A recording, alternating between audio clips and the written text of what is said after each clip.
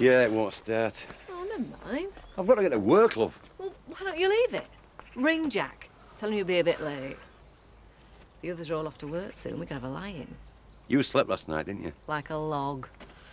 I have to try a couple of glasses of wine every night. What do you think, then? You didn't see me get up all through the night going to the toilet, then? You shouldn't drink so much at your age. It wasn't the drink. Roy's been sick. He's made a right mess in bathroom. See Zoe's car's gone again. She works all hours, does that lass. She's gone on holiday. What? When? She's gone to the Caribbean.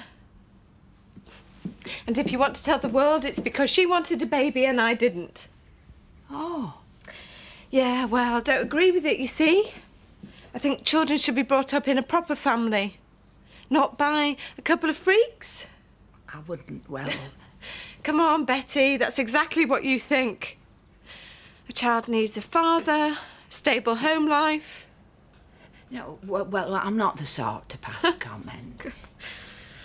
All right, madam. If that's what you want to hear, no.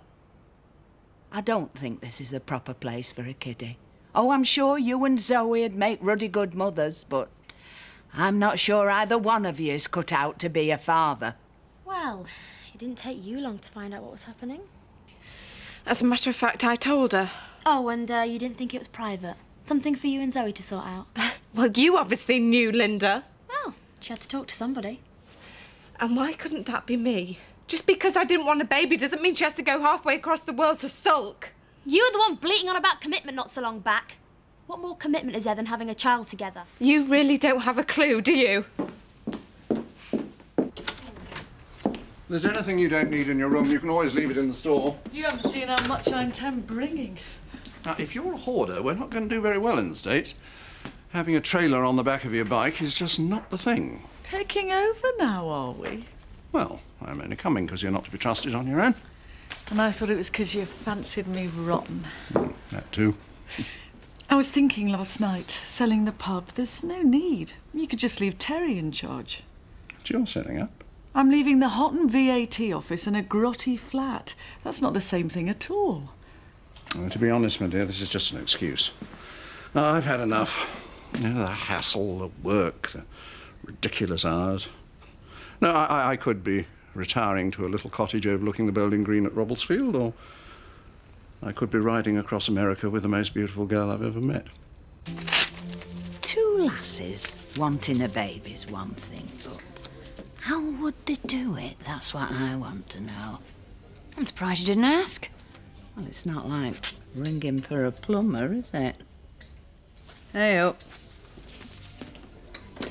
Table for one, is it? As long as I'm forgiven for last night. Oh, I don't know about that. Betty's suspicious about the orchids. Reckons you've got a guilty secret. She's right. I spent the night with someone else. A Japanese businessman. Not listening to a word he said, wishing I was here with you. Well, as guilty secrets go, I might buy that one. Do you fancy a coffee? It's even on the house. Seeing as I've driven up from Leeds just to see you, I think I can manage a cup of coffee. Kathy, if I said lamb's kidneys to you, what would you think?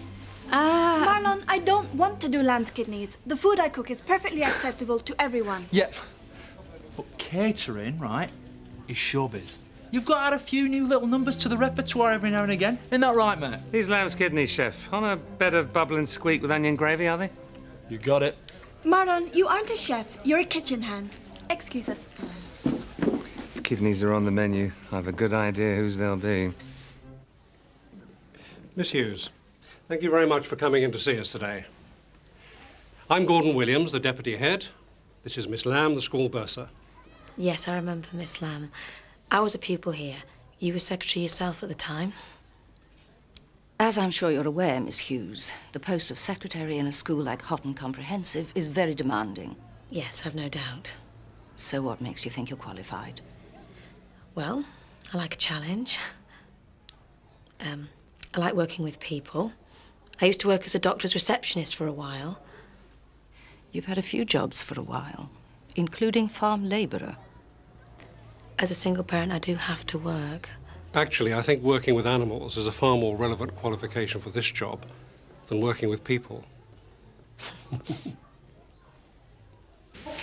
roll mops, Nigel Ibbott's signature fish dish. Marlon, if I hear that man's name once more... I thought you'd like them, a bit like sushi. And have you new sushi? Like I new sushi? No!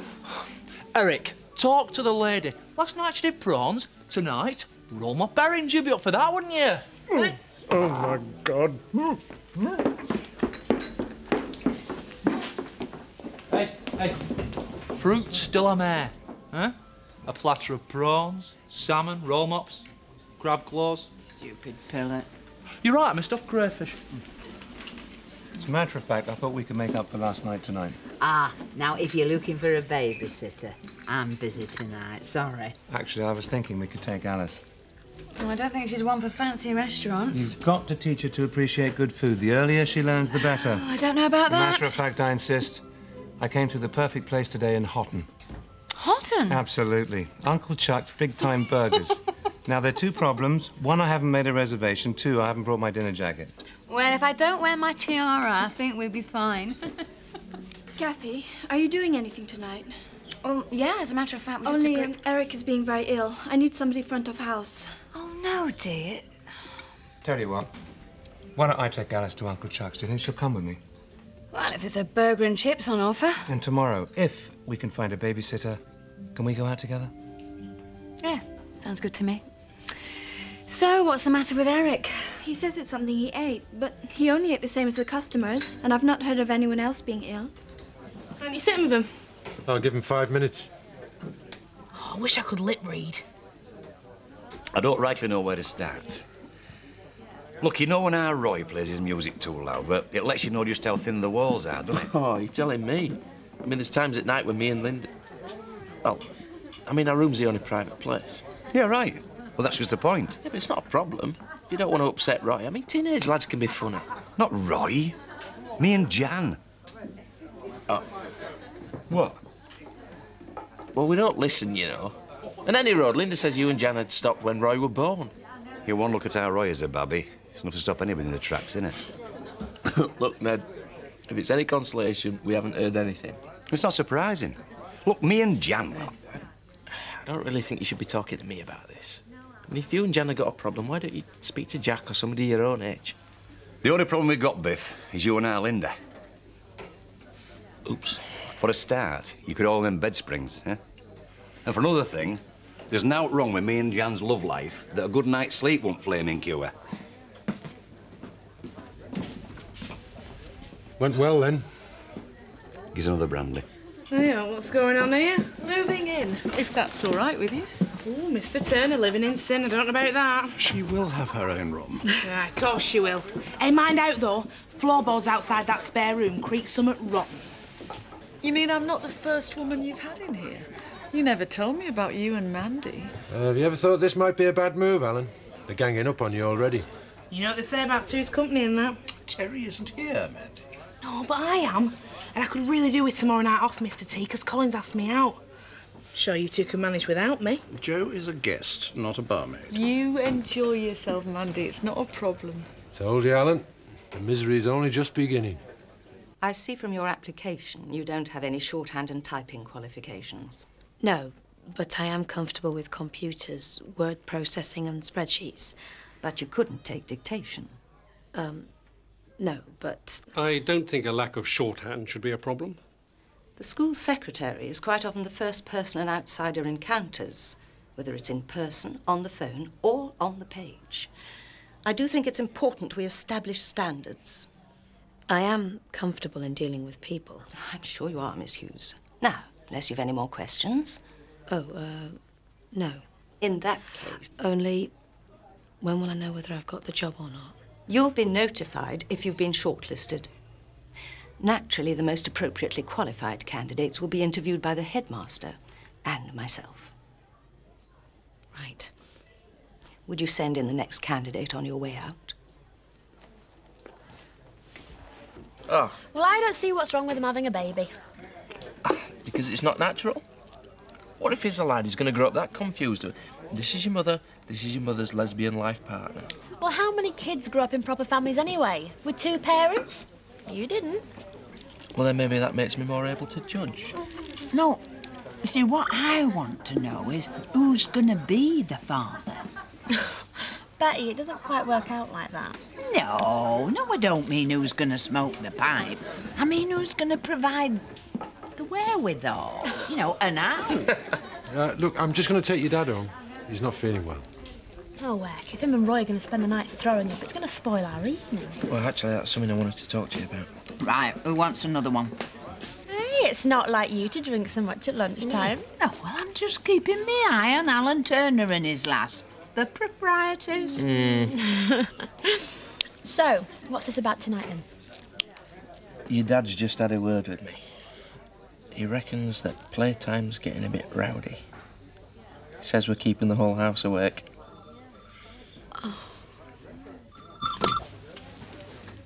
Oh, Colin, hi. Still want to take me out tomorrow night? Because I've got some time off. Oh, yeah? How do you think of that? Afternoon, all. Well, just look who's here. Col, gotta go. Someone's turned up. Bye. I'm looking for a woman who's looking for a man!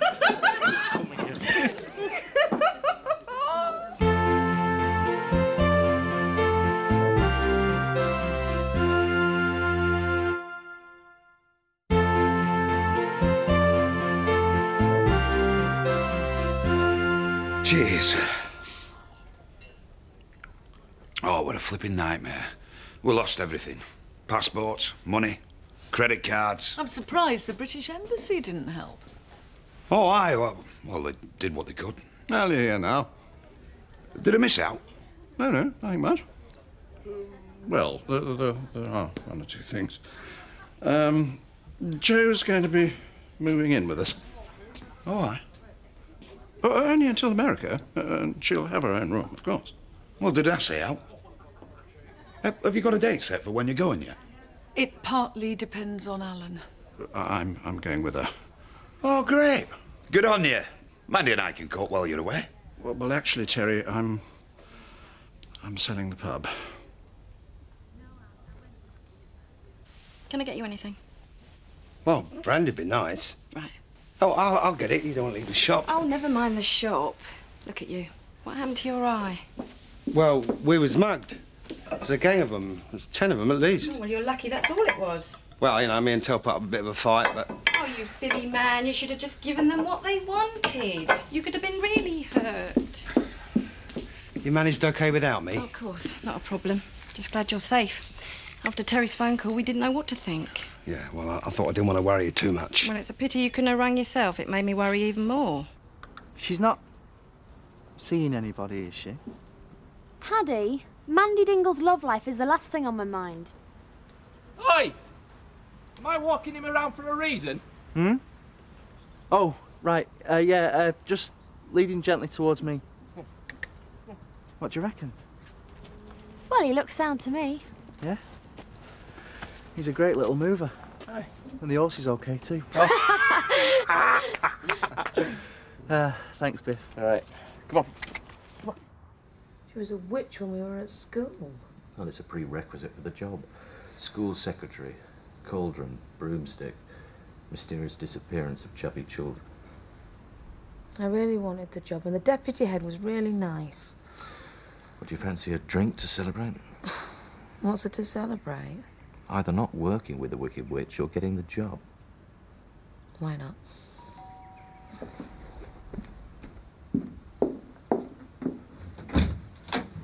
Came to see how the interview went. Hi, Chris, Jack Sugden's here. Oh, good. I'll go. It looks suspicious. Jack?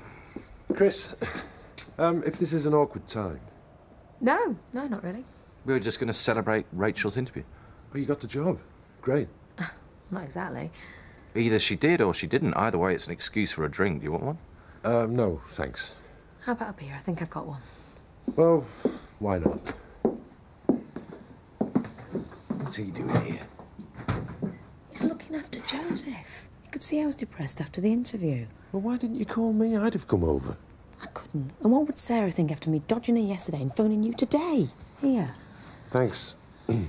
Well, here's to your job. Who's Zoe intending the father to be? I don't think it had got that far. So, subliminally, she might have had ulterior motives in getting me back here. It wasn't Zoe, it was me. Can you not just let me have my little fantasy for a couple of minutes longer? Excuse me, I thought you were devoted to Mandy. I am, but in the interests of veterinary solidarity, I'd have given Zoe a right... I don't think that Zoe actually needs a man. You're a vet, for goodness sake. Have you never heard of artificial insemination? Yeah, I have. And I've also heard of non-alcoholic lager, but you don't mean to say I have to believe in it. No problems? Nah, sympathy, mate. I mean, she was all ready to start chucking things, and then I give it a sub-story. Worked like a dream. How about you? Al's got other things on his mind. Oh, yeah? He's selling the pub. Got a ride across America and he's flipping motorbike. What, with that woman? Yeah. Oh, I say I blame him. I'd be off like a shot. Who's he selling to? I ain't got round to that yet.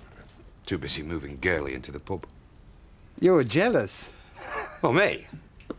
I haven't fancied her for a second. I don't mean her. You're jealous because Al's got a new little playmate. Dad, I didn't think you were coming home. Don't fuss. Your dad's had a terrible time. She's been horrible. All the things she said about you. Well, I didn't know the truth then. Since when have you worried about the truth? I thought you could look after yourself better than that. It's all right for you being single. Poor Vic's got a family to worry about.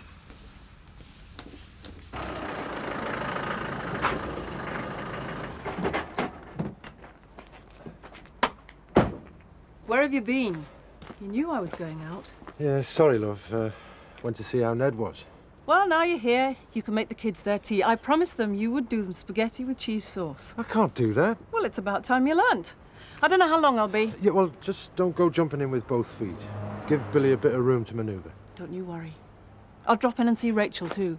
She was so wound up yesterday, she must have been worrying about that job interview. I'll see how she got on. Yeah, right. Stop fretting.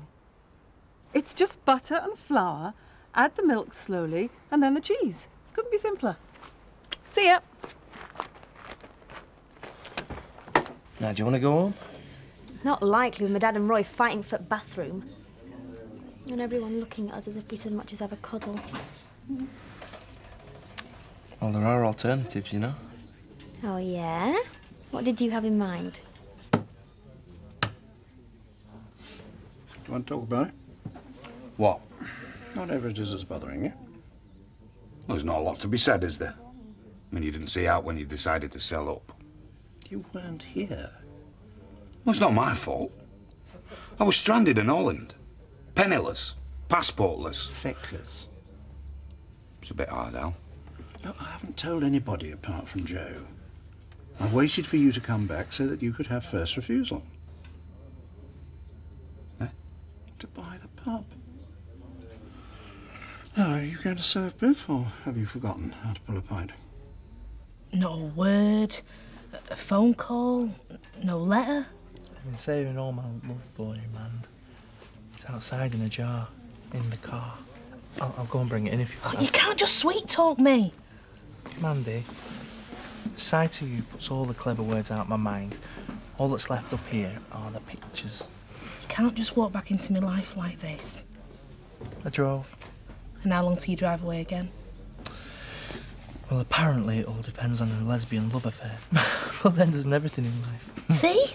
Nothing's ever serious with you. It is. I've got an ingoing tone. Well, let's go out tomorrow night for a meal. A bottle of wine, hold hands, talk about nothing, compare birthmarks. I don't have a birthmark. Well, I've got a felt tip pen. Bet you say that to all the girls. I'll book a table.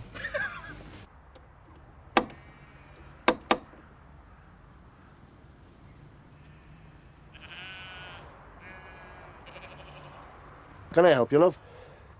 Oh, yeah, I'm looking for Billy Hopwood. Girlfriend, eh? No. Do you know when they'll be home? I don't know where home is.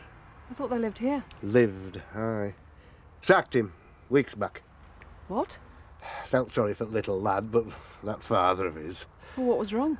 Couldn't get a day's work out of him. And stuff started to go missing. Not I could prove mine, but, well, you know how it is. Where did they go? Don't know. Don't care. Sorry.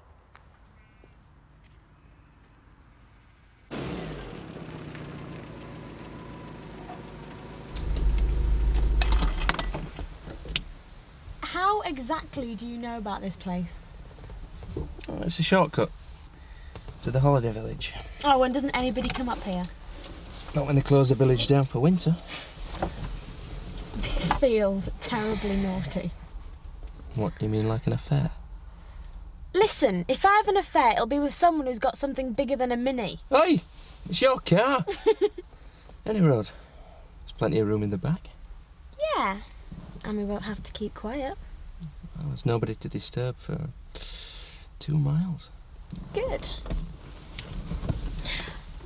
Just as long as my husband doesn't find out.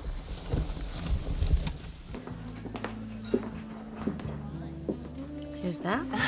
His name's Nick Sheard. Isn't he gorgeous? Where's Zoe? On a beach in Jamaica by now. I didn't realise she was going away. Neither did I. Oh. Yeah, quite. With men, you can rely on them to cheat on you, lie to you, disappoint you. But women, well, we're not like that, are we? Don't kid yourself, Rachel. Loving a woman screws you up every bit as much as loving a man.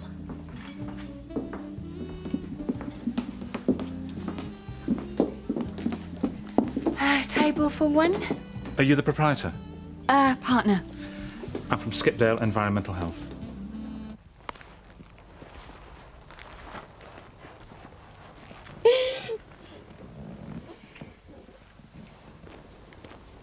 Lynn, there's somebody out there. What?